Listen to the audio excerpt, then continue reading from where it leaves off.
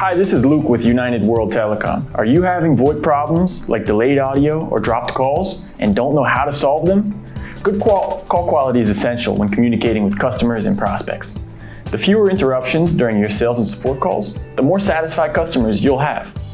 In this video, we go over 7 common VoIP problems and how to troubleshoot them so you can get better call quality. Now let's get into it. It's vital to constantly monitor and measure your VoIP call quality. Without monitoring it, you might not know that your teams are running into certain call issues, which could potentially cost you customers. You can use the mean opinion score, also known as MOS, to measure VoIP call quality. With MOS, you can have callers score a call starting at 1 for bad VoIP call quality to 5 for excellent VoIP call quality. It looks something like this. On average, a good VoIP MOS score typically falls between 3.5 to 4.2. If you notice too many low scores, you must start investigating. And to troubleshoot VoIP issues, you first need to be aware of the different issues that could affect your call quality. This way, you can identify which issue is affecting your calls and fix those issues accordingly.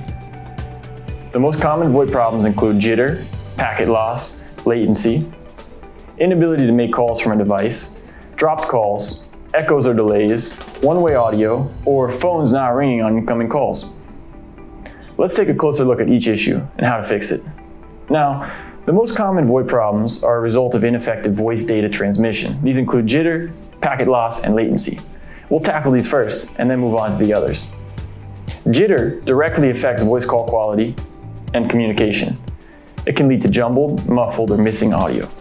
To understand why jitter occurs, we first need to understand how VoIP works. VoIP converts voice into digital data packets and transmits them from one endpoint to another. Once the packets reach their final destination, they reassemble into voice, letting callers converse, all within a few milliseconds. But as these packets travel, some of them may arrive earlier than the others, and this can lead to out of order or missing parts. If this occurs for more than 30 milliseconds, then the overall call quality is impacted. In fact, when looking for a VoIP provider, you want one that can keep this delay under 20 milliseconds. Jitter usually occurs when your internet does not have enough bandwidth. So, you will need to upgrade your internet connectivity through your ISP. You may also want to consider using a jitter buffer to help equally spread voice traffic across your network. Packet loss is another data packet related issue.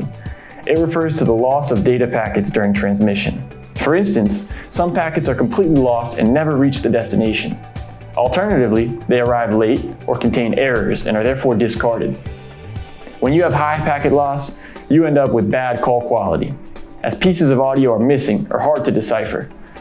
This leads to broken or muffled audio, leaving communication between two parties incomplete and unclear. Since this is due to digital packets not transmitting effectively, you will need to check your network. Congested networks, where multiple or large files are downloaded, uploaded, or transferred, can also lead to packet loss. So just make sure you have enough bandwidth and minimize your network congestion. In other words, turn off other applications that take up a lot of network space and are not needed for business. A third packet transmission issue is latency. This refers to the delayed time between one person speaking and the receiver hearing the audio. This results in echoes or speakers talking over each other. And while latency doesn't affect the call quality, it does make it difficult to communicate effectively. It's also important to note that international calls may experience more latency than domestic or local calls. Troubleshooting this issue is similar to fixing jitter and packet loss. Just check for network congestion. Alternatively, you can use VoIP QoS, or quality of service, to prioritize VoIP traffic over other network traffic. You can learn more about jitter and latency in the videos linked below. Now, let's move on to some other potential call quality issues. Are you struggling to make outbound calls from your device? An inability to make calls can be due to a failure to connect, inadequate internet support, and more. Usually this happens when your SIP ALG feature is active on your router. In fact, SIP ALG can also result in voice calls having no sound, which can be a one-way or two-way issue. While SIP ALG is meant to reduce issues resulting from router firewalls, it often leads to call quality issues. A simple solution is just to disable the SIP ALG feature on your router. You can learn more how to do this in our video linked below. Next, we're going to look at dropped calls. This is when the call suddenly ends mid-conversation without the speakers hanging up. This can cause a lot of frustration, especially during your business and support calls. Typically, call centers or enterprises with large call volumes face this issue the most. To solve this, first ensure that all software, devices, and hardware associated with your VoIP phone system are updated. If you still experience the issue, disconnect all your devices and turn them back on one at a time. Additionally, if you notice that calls drop after a certain amount of time, you'll need to speak with your VoIP provider. They may have an automatic disconnect feature to ensure that calls are not left open by mistake. Echoes or delays are another common call quality issue. Echo leads to your audio being repeated at various points, ending in confusion and possible miscommunication. And it can be troublesome when conducting important conference, sales, and support calls. So how do you fix this? Don't converse over speakerphone. With speakerphones, voice has to travel through multiple microphones, leading to disruptions in the audio. That aside, you may even need to test the headset you use and consider getting a higher quality replacement. Echo can also happen due to a bad internet connection. So, check your internet speed and also your Ethernet cords and other cables to ensure there are no damages. And lastly, if you're missing calls because the phone doesn't ring, or if calls are sent directly to voicemail instead of an employee.